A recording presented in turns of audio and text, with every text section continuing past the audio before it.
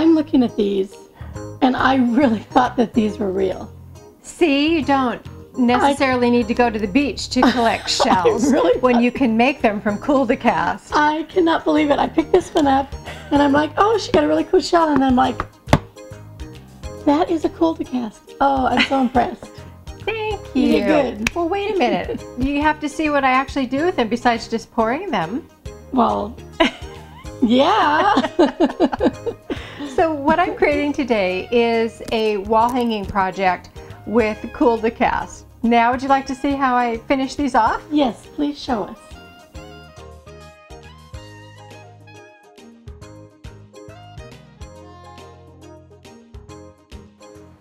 Here are the supplies that you will need to create the Cool2Cast shells. Here is the package of Cool2Cast and a mold. You can use a resin mold, plaster mold, candy mold, any type of mold that has the design that you would like. I have water and a couple of measuring cups and a plastic bag. Now this technique for mixing is what my sister Heidi prefers. I also like to use a plastic container with a lid, but this is really easy. So I have a half a cup of Cool2Cast, and I'm putting in a 1/4 cup of water. Just press some of that extra air out of your bag, close it up, and give it a good shake. Even though I've already zipped it closed, I like to hold on to it because sometimes I find when I start shaking that I haven't really closed it and the Cool2Cast starts coming out of the bag. So you're going to want to continue to shake this. There's a little bit of extra air in there. Shake this for about a minute.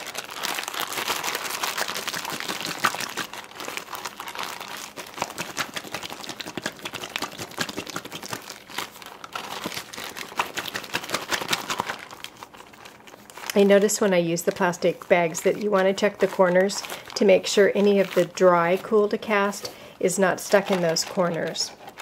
You can mix up larger batches. We'll see, I think a half of a cup will fill up one of these shell molds, but you can do larger batches or smaller batches.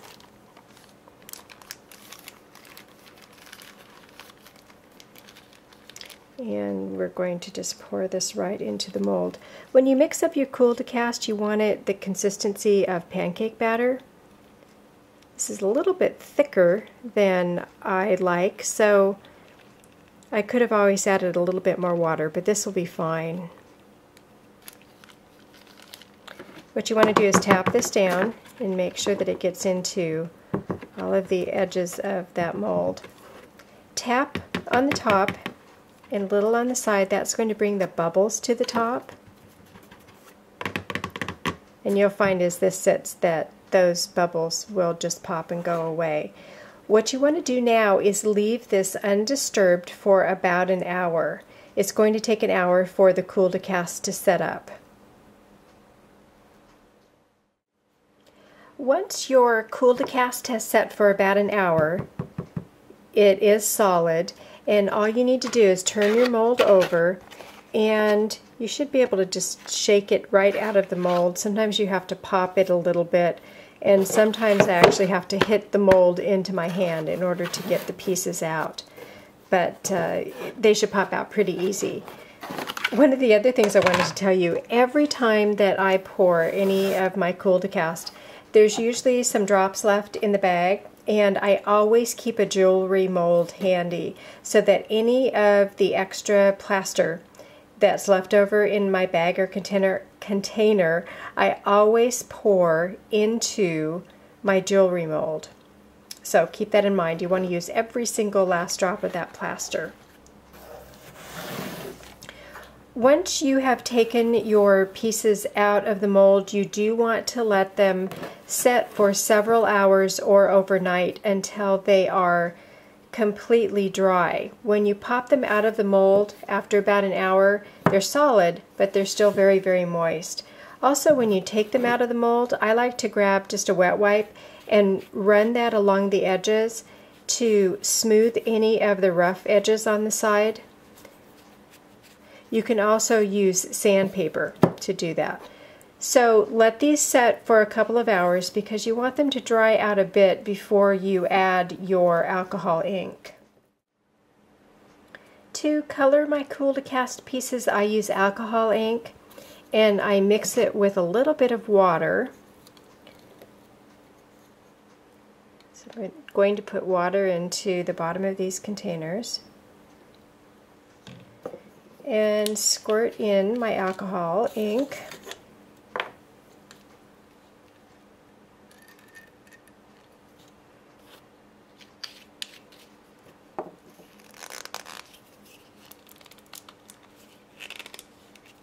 The more alcohol ink that you use in this mixture, of course, the darker your color will be. So if you want a very light wash, start with more water. Mix that up just a little bit and brush it right on. So this is a little bit brighter than I would like. So I'm going to go ahead and just add a little bit more water and lighten that wash up a little bit. I just use very inexpensive kids brushes to use to apply my inks.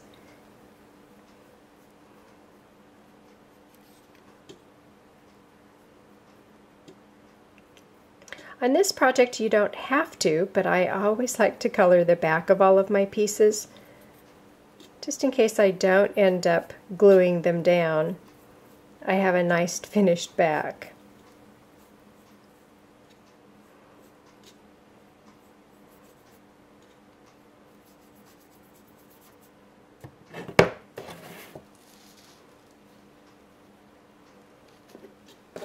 Do the same thing on this. If you want to, you can bring in a bit of both of the colors, of course, and paint these any way you'd like to.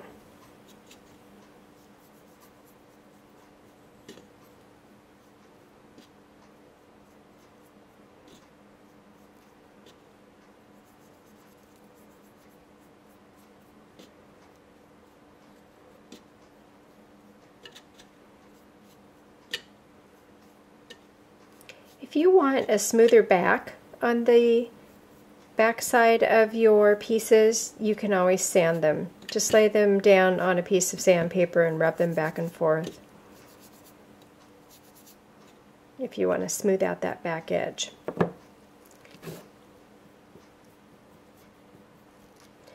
And that is how easy it is to color your Cool2Cast pieces with the alcohol inks. You're going to want to let these set completely to dry. Again, depending on the humidity, it may just take a few hours, or I just leave them to set overnight.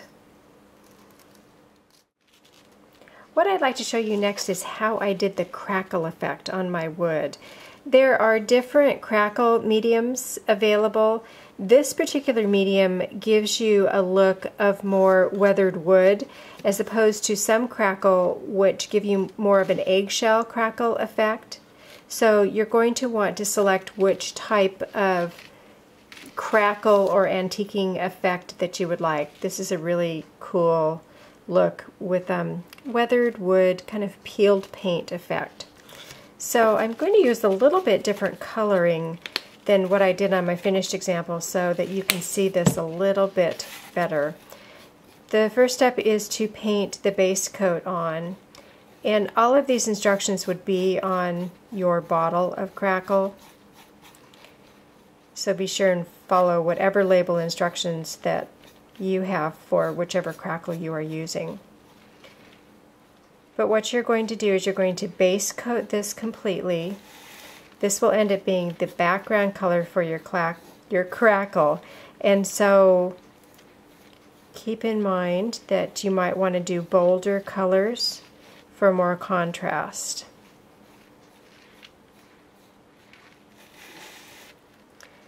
I am going to let this dry completely before I go on to the next step. Now that my paint is dry, it's time to add the coat of this one-step crackle. And I just use my fingers to spread it right over the paint. And you want a medium thick coat. And this is going to need to set for anywhere from 15 to 45 minutes until it's tacky to the touch. I want to make sure that I get that all the way out to the edges.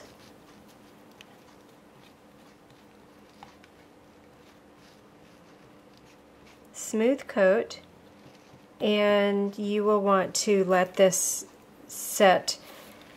Here in California it takes about 30 minutes, so again, depending on your weather, how much humidity there is, you're going to want to keep checking it about every 15 minutes until it has a slightly tacky touch where you can see the imprint of your finger and it holds that imprint. So we're going to let this set.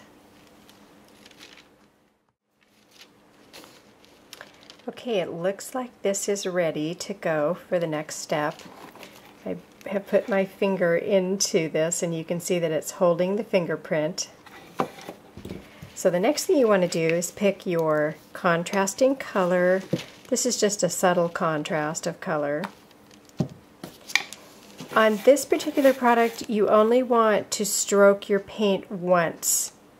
So you can't keep going back in one spot. So keep in mind, make sure you have enough paint out on your palette so that it makes it the whole way down.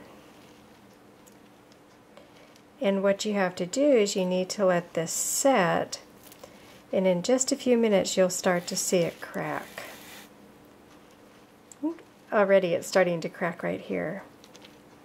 It's so cool. I love playing with crackle.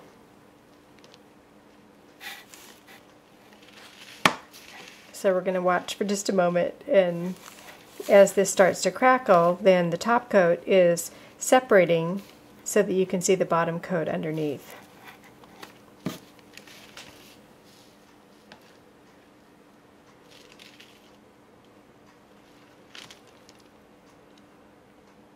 See, we are actually watching paint dry.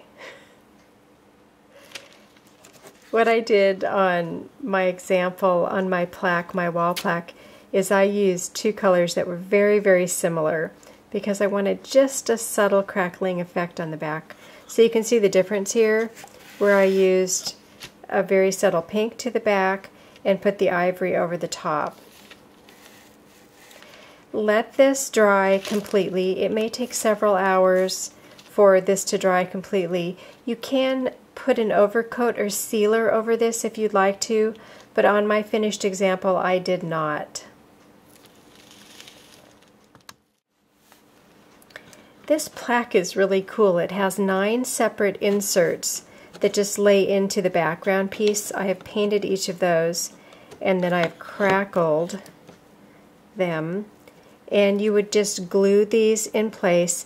I'd use the Aleene's super thick tacky glue to hold both the wood down and then also each of the Cool2Cast pieces. So I'm going to just use my fingers here.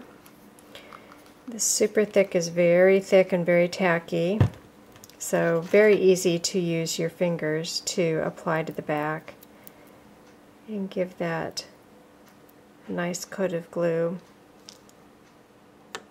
Center that and wiggle it just a little bit. That helps to secure it in place.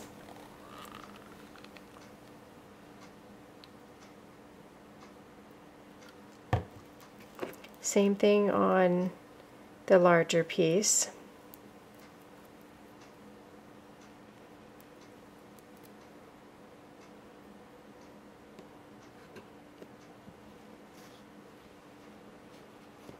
So continue to glue all of your pieces down. Decide where you want to put all the different colors and designs. Finish gluing those down, set this aside to dry overnight, and then you are ready to hang your Seashell plaque.